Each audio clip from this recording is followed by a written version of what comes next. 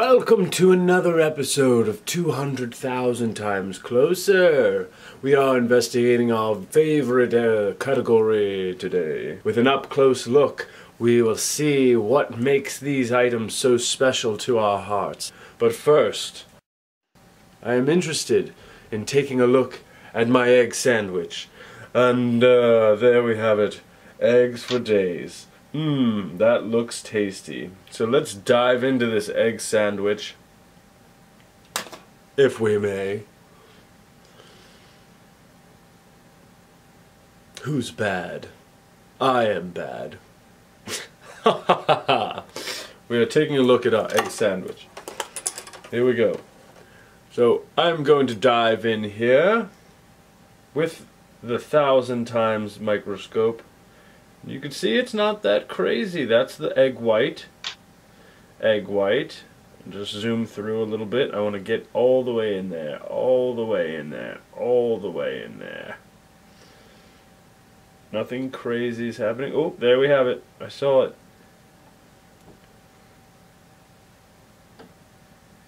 Alright, bring it out. Bring it out. Alright, there you have egg sandwich. Now there is egg, pepper, cheese, hot sauce. There's the bread.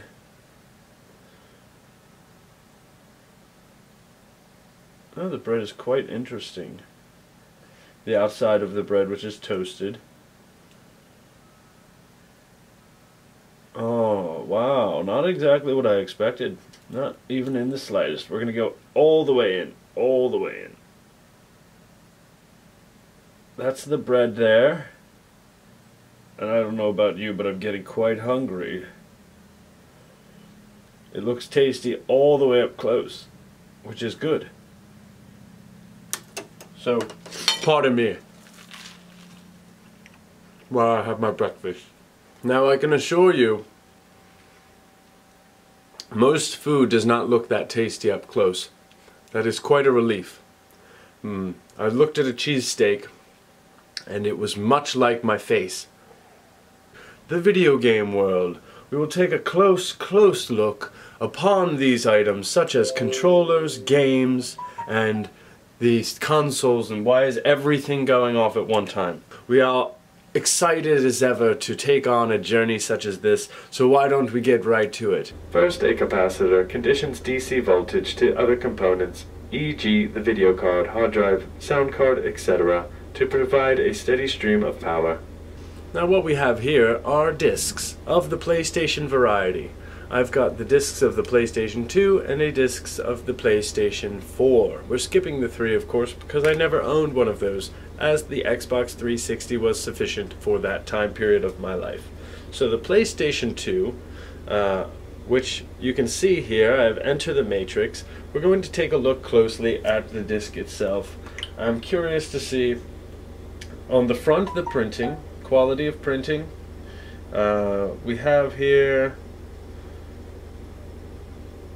greens, blacks, white, and red. Of course, the white being an absence of color. I want to see here closer what happens when we enter the matrix. We're entering the matrix. We're entering. There we are. So that is the quality of printing on the PlayStation 2 Matrix game front. So I'll turn the disc over here, take a better look. This is, of course, the shiny segment of the disc at 40 times zoom capacity. I will bring it in here on the disc itself. So that's 40 times. I don't see anything dramatic, and I don't know what a laser could pick up there. And here we have 1,000 times. Alright, if I get my magnifying glass and my glasses, I have 200,000 times. You're not capable of doing it because you were not prepared and you don't have the tools. I still don't see anything that a laser could pick up. It's all just very confusing how this works for me. If I remove my glasses and I turn off the light here, I'm going to be getting the laser. The laser. And I will be shining it on the disc to create what would be the affected area. So that's what it looks like, eh? This is the texture of the disc with a laser shone through. I see dust, of course. But other than that, it's indiscernible how the disc picks up information. To me, I'm not an expert of this sort of thing, just a curious guy. Now I have here a new game. So I have Bloodborne here on PlayStation 4. I'm coming in to see what the game print looks like on the front, to see how far we've come in printing technology. I'll go up here to his shoulder. Much the same. Not a whole lot has changed, I would say. Of course, being very dark. This is the Sony emblem. So I see there the printing of things maybe has not been put at the forefront of technological. It gets the job done, so what's the point? I have a magnifying glass. But it hasn't changed much in the last 10 years or so. I want to take a look here. Just offhand, the bottom of the disc looks a touch bluer than the other. The PlayStation 2 disc was totally silver, but this one, as you can see, has a hint of blue to it. So that is the only main difference that I can see. Maybe side by side it would be better to show you. The PlayStation 4 disc is a touch bluer. This even has a yellow feel to it. So coming in here, we're going to find the same PlayStation area here. PlayStation area. Okay, so that is the center of the disc. And moving out, nothing so far. We're going all the way in 1,000 times, bringing it back out, nothing. I'm not seeing anything, which we didn't really see anything for PlayStation 2 either. So I'll turn the light off and we'll do our infrared scan. Get an idea of, there we are, the difference here. Look at that. The texture again. It may have changed a bit, but I don't see, yeah, if anything it looks like finer quality, you know? And you have to keep in mind that the laser I'm using, it has its own fractalation. The fractalization may play into the texture that we're seeing. So it's not 100% for me, and I hope not for you, what the laser is picking up on and turning into readable information such as graphics, motion controls. That's why you have the downloadability as well. So you could always have the game disc, which has a majority of the information, attached to cloud information which is unlocked, and you download that information so the disc doesn't have to have everything. And that is the main difference. When I looked with my glasses, I could see that clearly. I said, you know what, I can see here that most of the information is now downloadable, and this game is more of a key to that information. I had to turn my lights on. But once I did that, it was clear to me that that was going on. So I do have as well, I promised you a cartridge. So what I have, my DS, I'll show you here, it's my Charizard case. I used that, it was signed by Matthew Lillard. That's as good as it gets, I apologize. The Matthew Lillard signature has faded in the past. I just wrote over it because it was a fond time and a funny moment. I wouldn't, just bringing that up, I feel I should get a close-up on it. So we'll go all the way out. Here we have the Sharpie. That is the L section here, an L cross section. Okay, and that's because I've gone over it now several times probably. This is the faded section of the M. But it's just he signed in a place where I would hold to play all the time, and I wasn't going to, you know, get too crazy about it. So this is the M.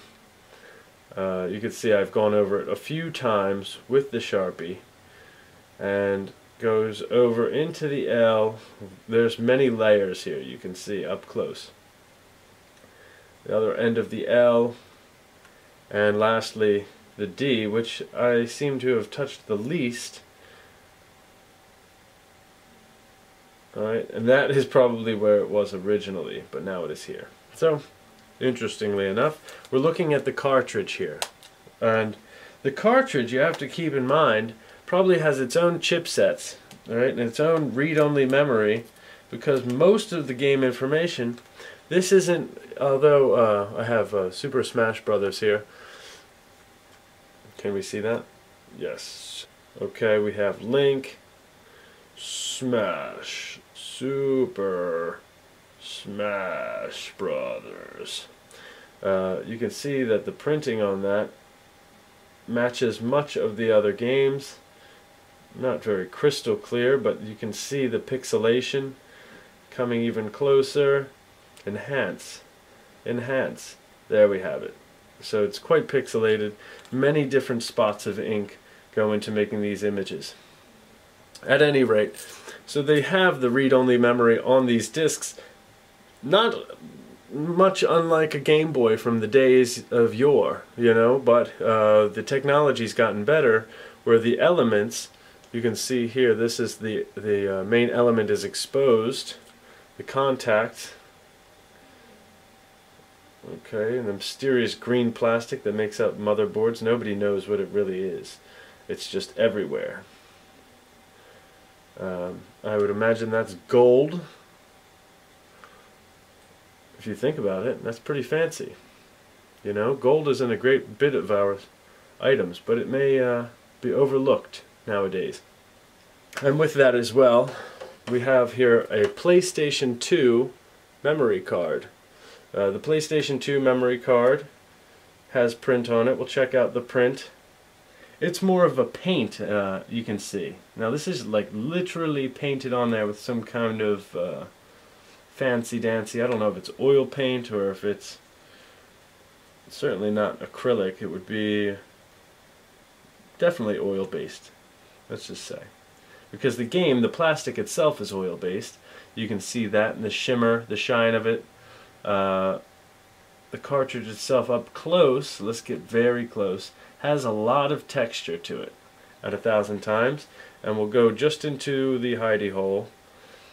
Much less of the gold in here for the contacts than on the Smash Brothers game, but if you imagine the avenues, while you're playing a game, you would need those contacts, more variation while playing a game than saving a game. Alright, so these are the only contacts there for saving that information, read-only information, I imagine, not random access memory, because for a memory card, while the system is turned off, that is the memory you're saving. That's the main difference. If the system's turned off, you don't have access to random access memory, you only have read-only memory. We've handled the games, let's handle the control. PlayStation 2 controller here. We have up close the plastic and the paint, much the same as the memory card. A little bit different in texture, but overall very much the same for the general makeup of it. I want to get in nice and close here, all the way in, and get an idea what it looks like. Heavily textured, of course. This has got a bit of skin in there, you can see. That's the most interesting part, the science part. Many years of skin and dust in those deep crevices. Blood, sweat, and tears, if you would. Okay? So, we're going in on the thumb pad now. This is much different as far as the overall feel, and I imagine the up-close texture as well. So, at a glance, the rubber is very tame. You can see there, that is rubber. And I looked at a rubber band as well. It's quite similar to that. Now, even when you get up close, it doesn't get much clearer. And that's the one thing about rubber. When you get very, very, very close, it doesn't get much different. Okay? So that's as good as it's going to get there. I'm wondering here about the directional pad. So we'll get in there on one of the buttons. In the crevice, I don't see much going on. The texture of this is plastic now, but it's textured plastic. Okay, we'll get all the way in on that. Wow, okay. And this looks very similar to my phone case. So the case that they put on your phone, because it's tactile and they don't want you to drop it, you also want good control on the buttons, so they put that texture in there, or they manufacture it in a way where there is texture to maintain control. Alright, here we have the triangle button, very smooth, clean paint lines, actually rather impressive. In the crease, nothing much going there. To the circle button, much the same, clean lines. We'll go around the outside there. So I don't imagine it would be much different. This is the play button, or the pause button if you would, the start button. And we'll just do the wire as well. This is something that is actually invisible on the PlayStation 4 controller, the wire.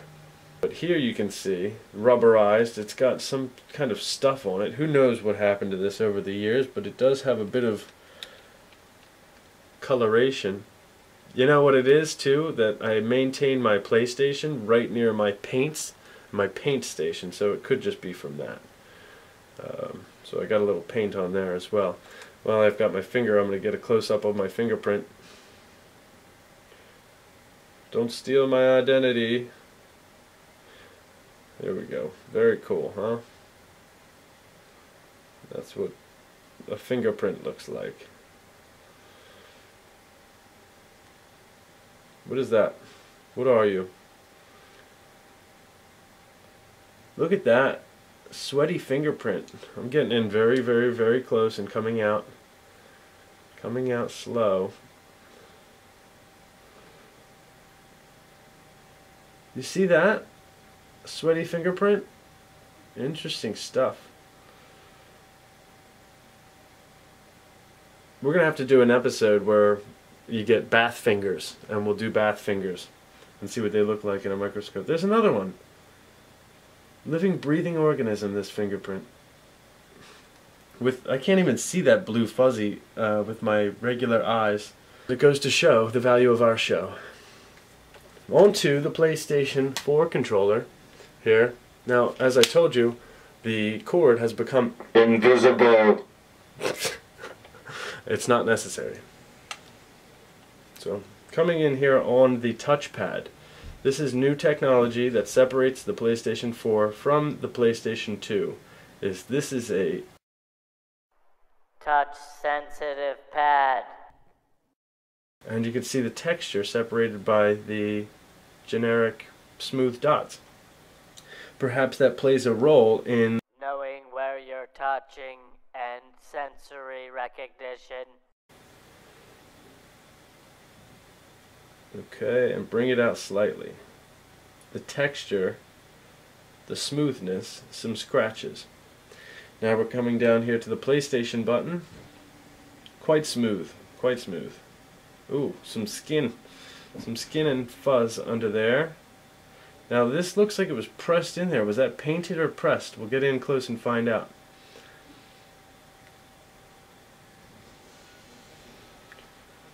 It seems to be plastic. Yeah, those are two different colored plastics, which is fascinating to me. Okay, so the buttons as well. I wonder if they did the same method. This is the square button. No way. Again, two different color plastics. And I'll tell you how I can tell. It's right there. See that shiny line there? Or in here, better at the corner.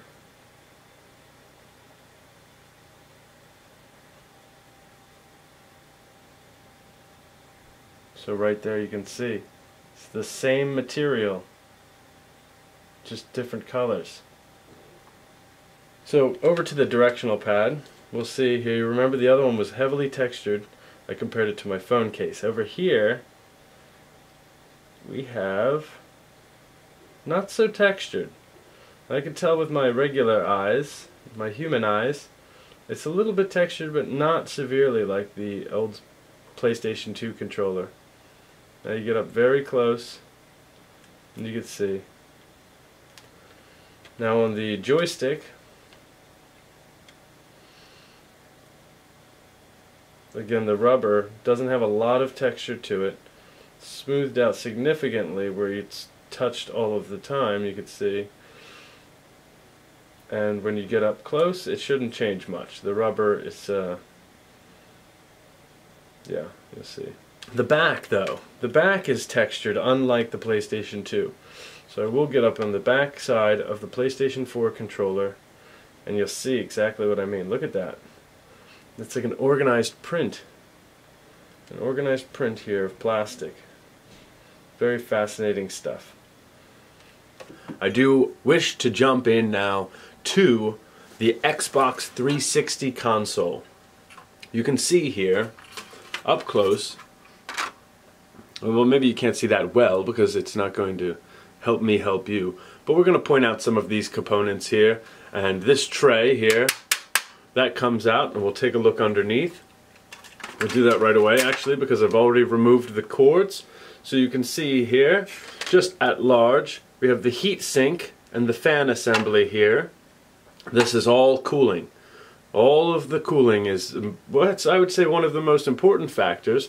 Not one of the most useful in terms of creating a gameplay, but it is the most important because all of the damage comes from heat. So the heat sink has, much like a air conditioner, these blades that allow air to flow between, and the heat pulls out towards the outside, and the air is then taking away that heat, and the fans are doing the same. So you don't have any kind of digestion or burning of any of these circuit items. So we'll be taking a look here at the assembly of the Xbox. We've removed the disc tray. Alright. We have the processors here. This is called North Bridge and this is called South Bridge. I'll get into that. And we have this fan assembly. This is to contain that area we are removing. So, to keep you updated, this is where the fan assembly was. The fans are here. We shall get into this with our secondary camera, as you can see. So, as I was saying, North Bridge and South Bridge. This is the computing area. This is why you pay the money you do for game systems like the Xbox 360. The North Bridge is in charge of most of the computing power, whether it's rendering every tiny leaf, remembering where you left that book in Skyrim when you threw it precariously in the woods, what you did to Martha over in Glen Ridge. That's random access memory. The chaotic memory of the computing world happens here. This is, I left the heatsink on so you can see. That's how I identified North Bridge, because it's chaotic power. It's fully processing 100% of the time. You can see how many phases of power it has because of these chokes. The chokes identify how many phases. I've got here 2 chokes. It means 2 phases of power. On the other side I have 2 chokes, which represents 2 phases of power. I'm not a computer guy, I'm a curious guy, so I can only assume that all of these are for the North Bridge, meaning it has 4 phases at any given time, and I'll take a moment and explain the phases for you. What you have here is a straight line across. A straight line. You have 1 phase of power, it goes up and down like this. Well, you add a second phase of power and it hits here and it comes down and it hits here and it comes down and it hits here, and you start filling it out. So we're filling out the phases of power, meaning that we have constant power. That's a terrible idea. But you see then, this is the power capacity. At any given time, if one of these fails, you have consistent power to that processing chipset. It's pretty interesting, right? So I like to leave it on there because A, it's taking it off and that's a lot of work. 4 screws, I'm quite lazy, but this is the heat sink. The air between is where you're releasing heat that's generated by that processor. Now I'll put a picture up. I'll put a picture up here of what these sockets look like, the processor socket looks like without the heat sink. But for now, we have here capacitors. I have transistors. These transistors, what they are, it's a semiconductor. It's used so you can have very low voltage, low power running through the circuit board. Once it hits the transistor to accomplish a task, it's amplified and switched on. At that point you have lower heat throughout that you have to maintain, because heat is the worst thing for computers. Although this is a fun gaming system, it's still a computer, and heat will shut down the system. So that's why we have high temperature relays and fans. Cooling is a large part of the gaming and computing world, releasing all of the heat that's generated from the friction of electricity and current. Here we have another chipset. This one says Xbox on it, as you can see. So take a moment to check that out. There you can see it says Xbox on it. That chipset, I can only imagine, has something to do with the general Xbox ROM, or read-only memory. Okay, read-only memory. Read-only memory is such like a CD-ROM, where it's written on there, it's unchanging, and in that case you just have to pull it out of a file, so to speak. So it's already in. You're going to have these chipsets. This is a processor here. It's not a high-grade processor, so I imagine that's for the screen, the interaction with your Xbox. So that's not what you're paying big money for, but that is their logo. I imagine that's the processor for when you sign in and see all of the games that you can play and your friends chat and all of that. This would contain the functionality of that software. And for that you also have capacitors. Resistors. Look at all these cute little resistors in here. I imagine they are resistors. I'm not a computer guy, I'm a curious guy. But they say R2D2. Ooh, R2D2's in there. I imagine they're resistors because when you look at the tiny lines, you can just imagine that's to protect this chipset here, which I believe is a ROM, read-only memory. And that brings us to Southbridge. Southbridge is that processing socket. Okay, again with the heat sink. Any heat that's generated is put into the fins and released through air and with the fan assembly. But this is in charge of accessing read-only memory. So that's general map. That's you know, how characters look, unchanging characters look. They're just pulling from read-only memory. It's not chaotic, it's not changing. All of these things are as promised at any given time. So read-only memory is slower and less, I would say, demanding, and therefore you have a smaller heatsink as well. But then you get the cityscape, of course. You get to see all of that, which is quite interesting. So it tells the story in that sense. Of course, the donuts, the cores, are the phases. So you have these phases of power here with the capacitance. And capacitors and transformers look a lot alike. It's tough to tell them apart, but we're going to get in there and show you here why that is. So we have, again, these coils here.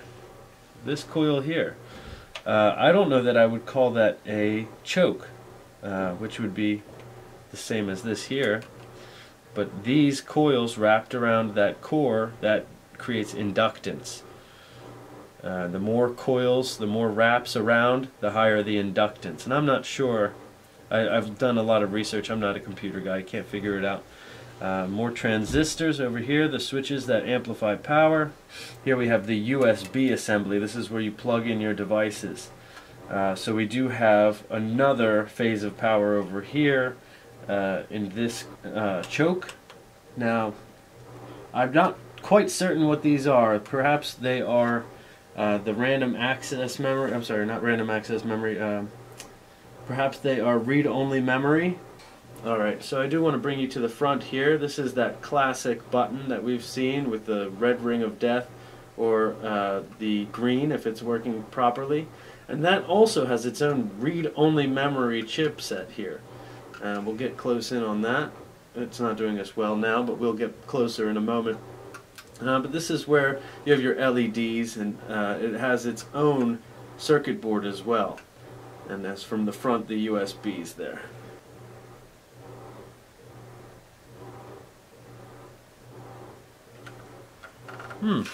So we'll go in for a closer look. Let's take a moment and put our glasses on so we can get 200,000 times closer to the Xbox 360. And here we have it. Alright, so we're back here. This is a tiny resistor, if I'm not mistaken.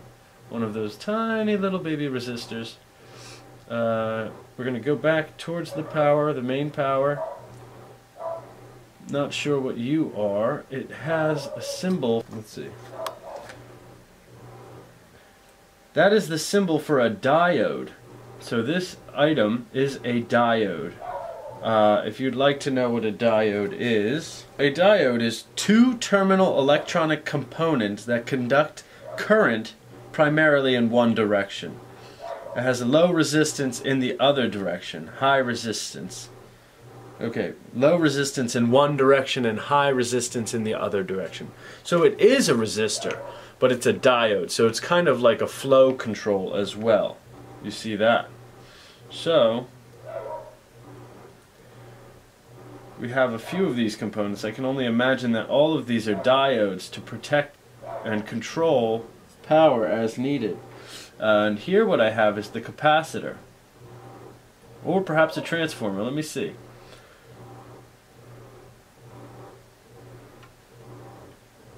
So it has this symbol on top. It looks like a K. That's basically the diode symbol, isn't it? I mean, without the arrow through it. But to me, it's a K. Now, are there any other clues to what this may be? We do have... There's the coil in the background. You see the coil? Interesting. Okay, but this is that item. Oh, I see a giveaway here. The dead giveaway. There's that symbol right there.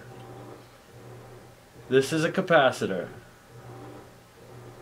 And that's a farad or a Faraday symbol. Ooh. Where are you, Faraday symbol? That, the UF. The UF symbol. And that means capacitance. Another sort of chipset. Let's spin this around, see what we have. Anything that's giving it away for what it is. Ah, is that a transistor? I believe that's a transistor, and the only reason it kind of has the two inputs here, it seems to be more of the switch style, which means that it's getting base power, and when the base power connects with, let's call it negative power, it amplifies inside using semiconductors.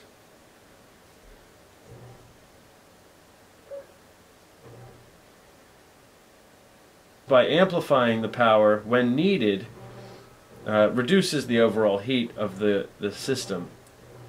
And that's how we can make things smaller, more efficient, and increase the lifespan. Also, like phases, by having more phases you're increasing the lifespan because it's lessening the work. More hands make light work. Here we have another diode. I always wonder about the letter codes, if this is a resistor, a transistor, or I don't know what I'm talking about. It doesn't take much to make me sound stupid because I'm not a computer guy, I'm just a curious guy.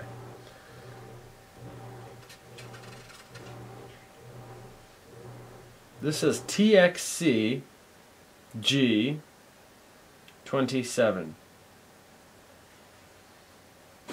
Now, I don't know what that is. You can see the general shape. It's like a little Twinkie. Are there any clues? It could be a resistor. It could be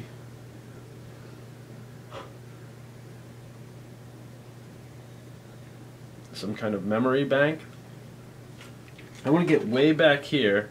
This is where audio-visual is released, the output I should say.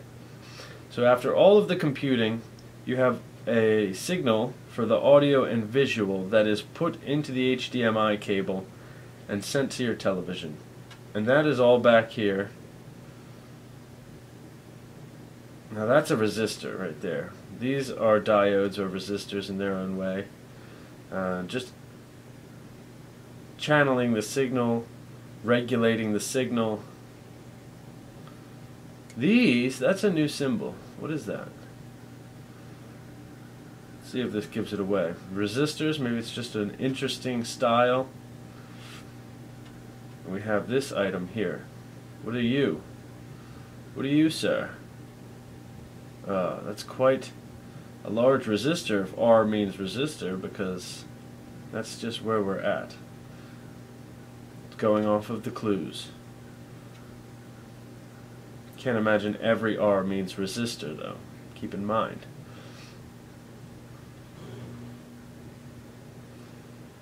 This is an entire entity, and you could spend your entire life devoted to learning its nuance. And some people do, but I have not. So if you see anything wrong with my section, please let me know in the comments and correct me so I will be well educated. Now before we go anywhere else, I do want to take a look at, this is the laser here. Okay, you see the laser has a bit of a dome head on it.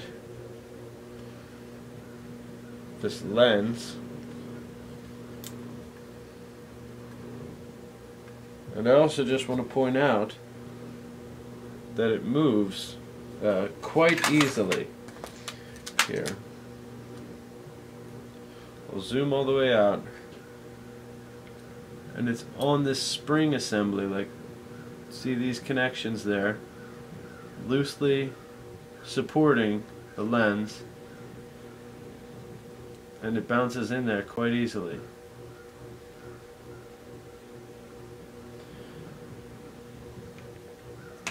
Now that's where the laser is produced. I would feel remiss if I didn't give you a little example. I'm using an external laser, and I'm lasering the laser with a laser. Oh look, that's the laser working. That's what it would look like if that were the laser working. I know, it sounds silly.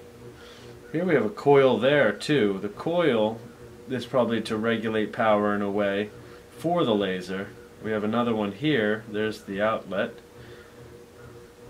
Oh, we have a fourth. I'm guessing, yeah, we have a fourth. Alright, so there's 4 coils for this laser.